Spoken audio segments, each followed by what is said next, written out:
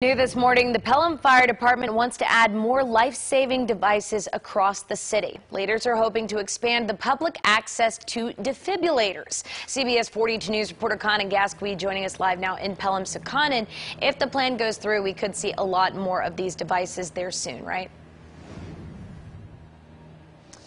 Yeah, that's right, Lee. They want to replace old ones and add new ones, and they want to make sure that all public buildings throughout the city of Pelham have these devices, places like City Hall and the police department, and they're even planning on adding one of these defibrillators to each squad car for the police department to make sure they're fully equipped for any type of emergencies they might face. I spoke to Pelham's fire chief about these ideas yesterday. He says they've done research and found that the city needs more AEDs in public places. They're important because anyone with the proper training can easily use one to save a life during an emergency. So more AEDs in more places can certainly make a big difference. They'd like to have them in city parks, the Pelham Golf Course, the tennis center, racquet club, and other public spaces.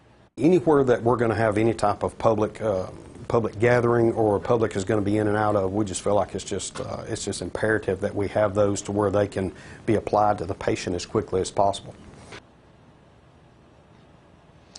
And they plan to offer the public training courses on a regular basis so people can learn how to use these devices. But they are in the planning stages of this right now, so they still have some work to be done before they can implement all this. I'll tell you about the next stage of this process coming up in the next half hour. Live in Pelham, Conan Gasquet, CBS 42 News. Local coverage you can count on.